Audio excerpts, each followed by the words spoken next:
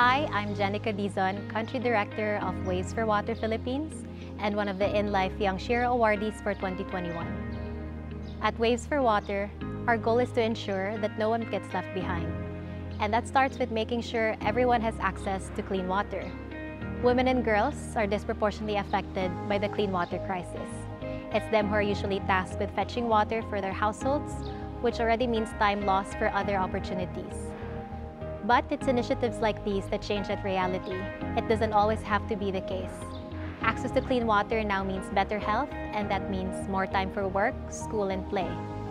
It's been such a huge honor to be part of the In Life Sheroes movement because it focuses on empowering women across all fronts and also provides at the same time opportunities for its larger community to be heroes and sheroes for others.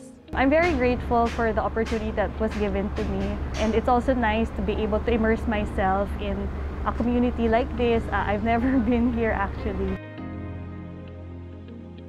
Maraming salamat po dito sa pinagkaloob niyo sa aming barangay at syempre sa Your Life.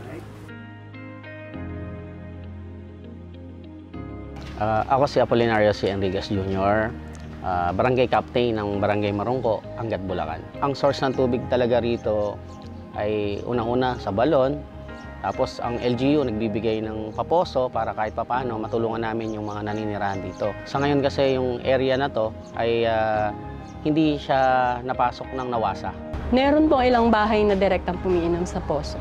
Pero mas kadalasan po talaga mineral po yung ginagamit nila. Yung iba po talaga nagkakasakit kasi nagdadiarrhea talaga. Kaso wala silang choice kundi yun yung inumin. Yung iba naman po, pinapakuluan po talaga nila para din sa safety.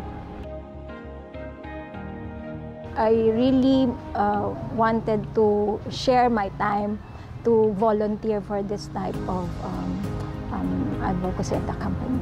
I really like that it's called Sheroes because it's about women empowerment. And you can see so many women here in this community. Parang they're really active.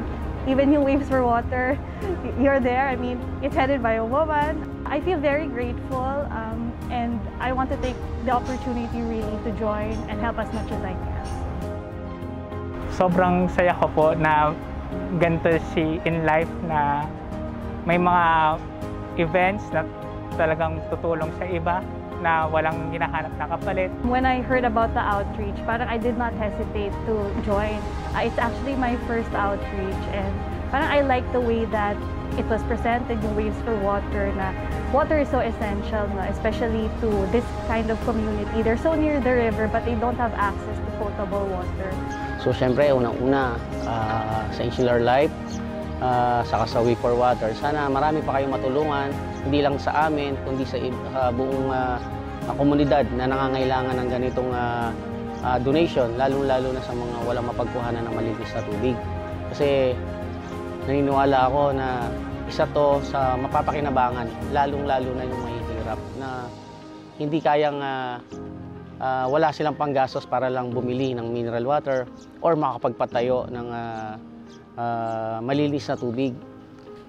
Sana ay tuloy-tuloy nyo yung ganitong mabuting gawain para sa mamamayan. Yun lamang po at marami pong salamat.